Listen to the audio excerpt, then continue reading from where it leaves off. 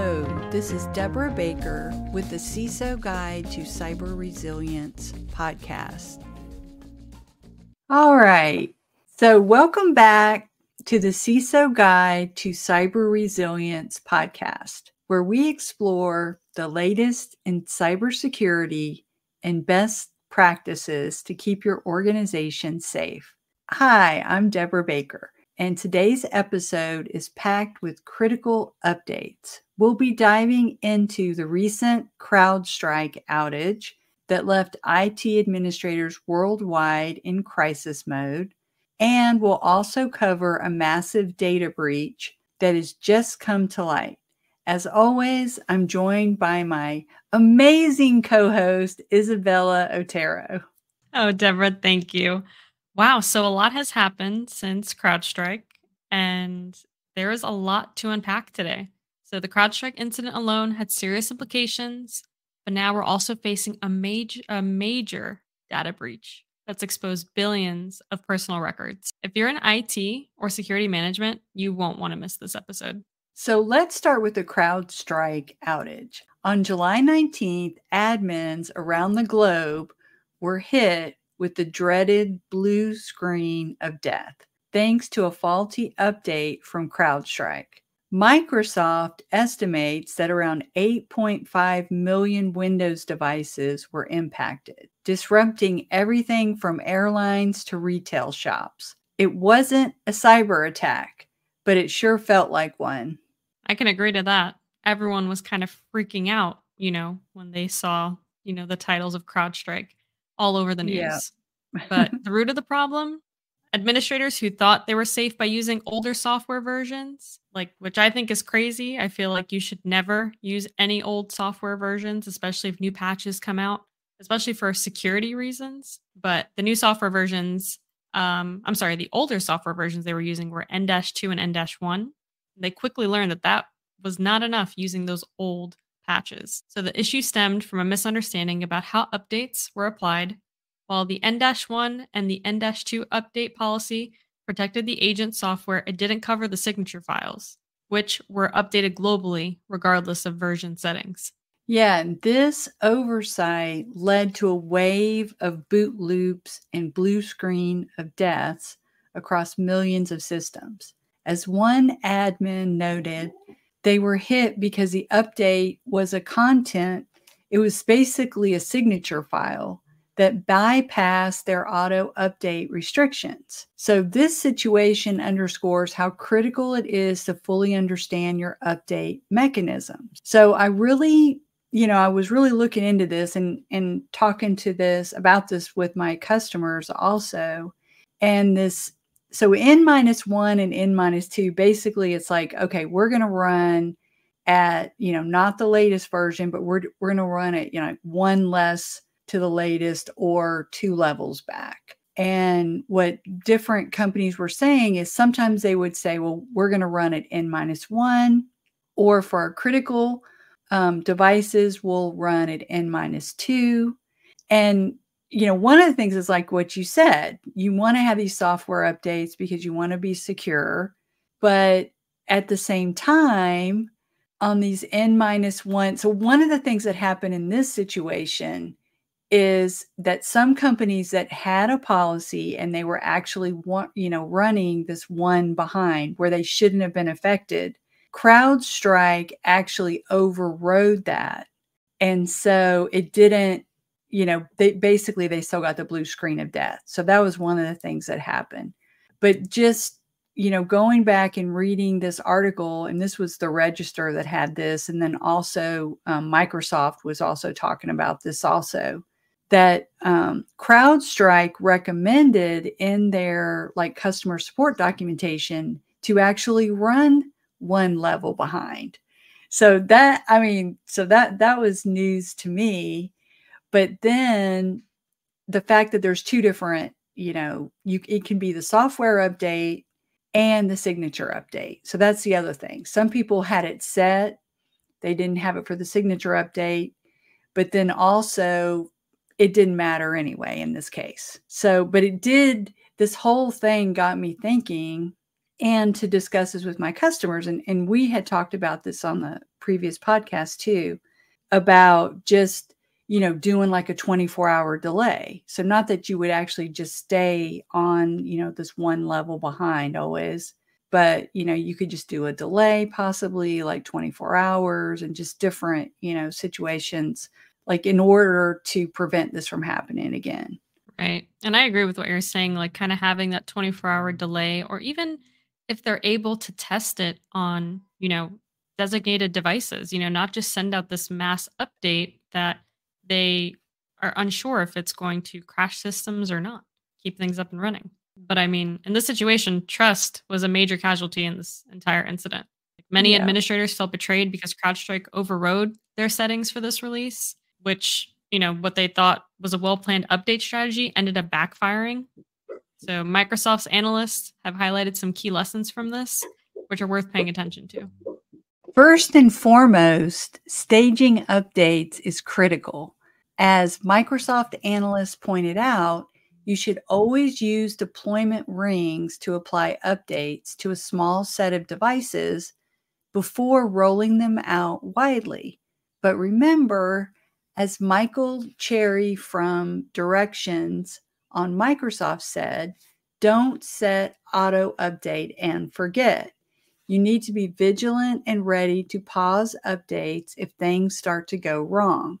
And I've done this, I've done this where I'm just like, oh, I'm just going to do auto updates. I'm safe, but this whole situation's got me really thinking about the updates and having a strategy and everything.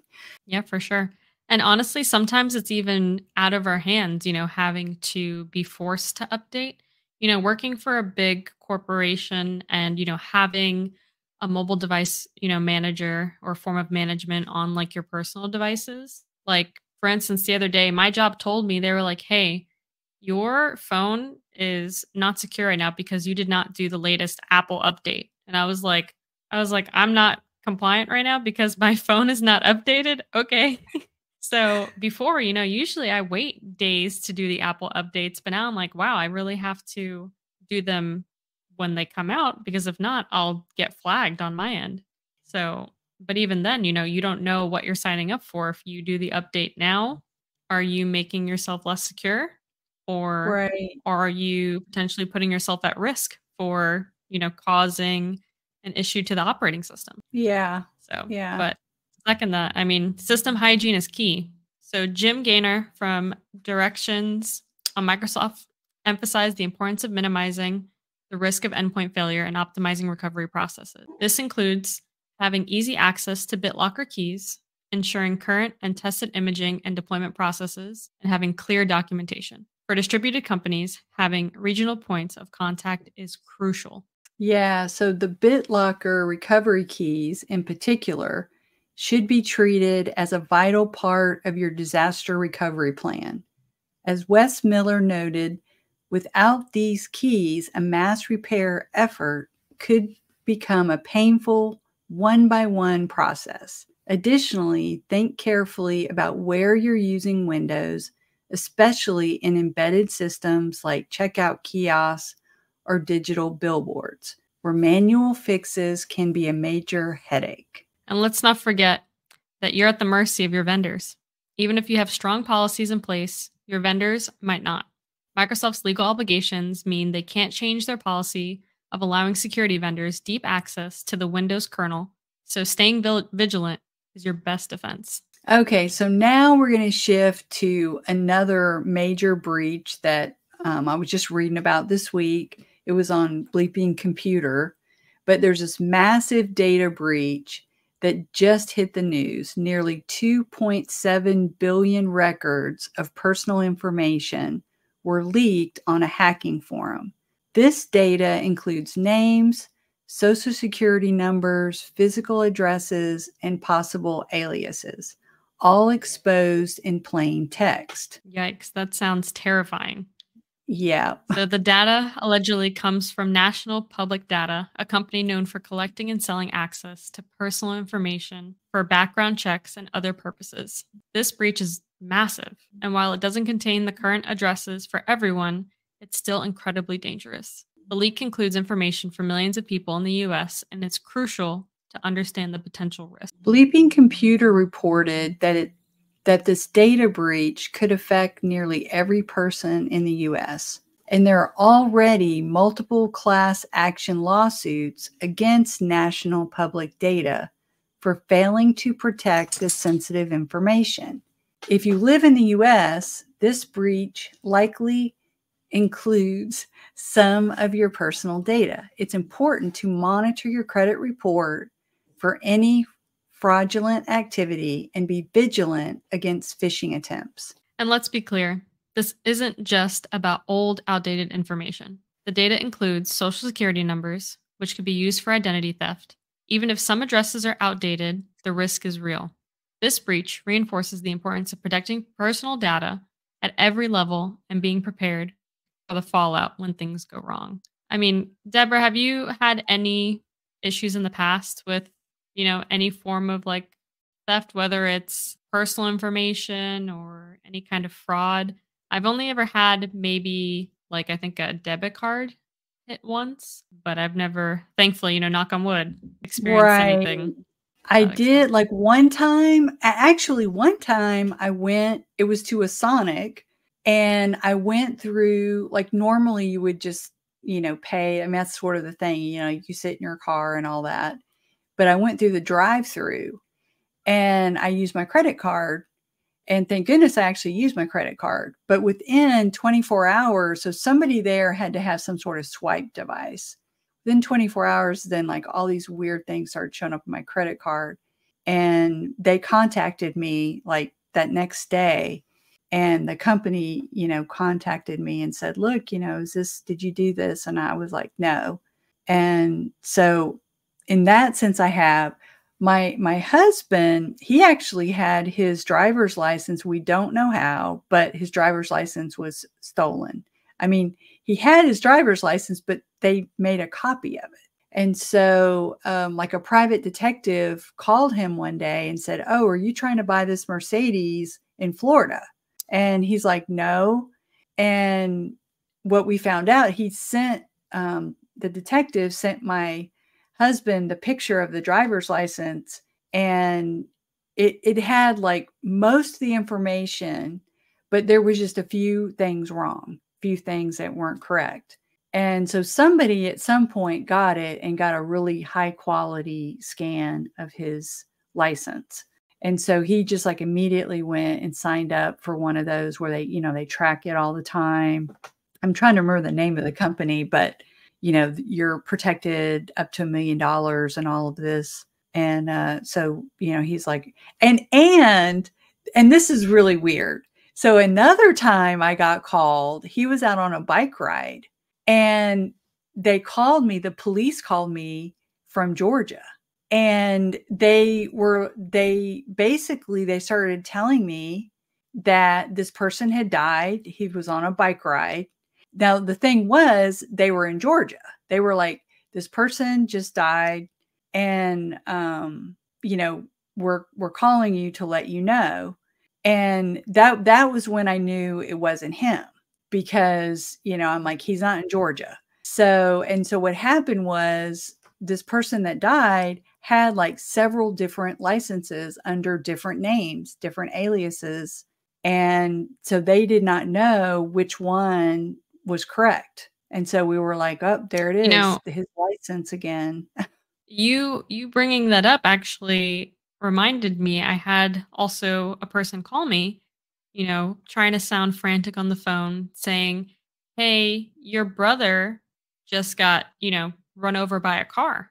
And I'm just like, yeah, your brother got, ran over by a car. We need you here. And mind you, I would imagine they were in Florida because they probably knew that I had a Florida area code at that point.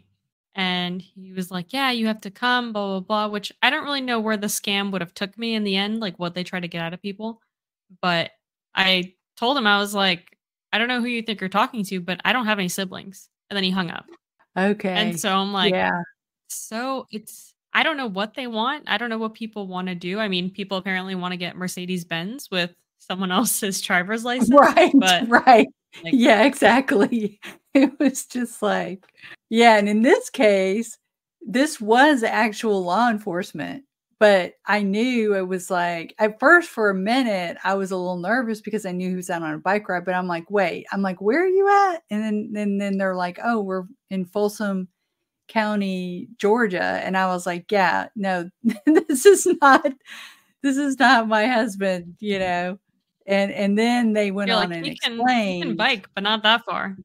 Yeah. Then they went on and explained, oh, that this person had several licenses, so, and aliases. So they, you know, there's some sort of criminal element to it. So, but yeah, it's scary. It is scary. Okay.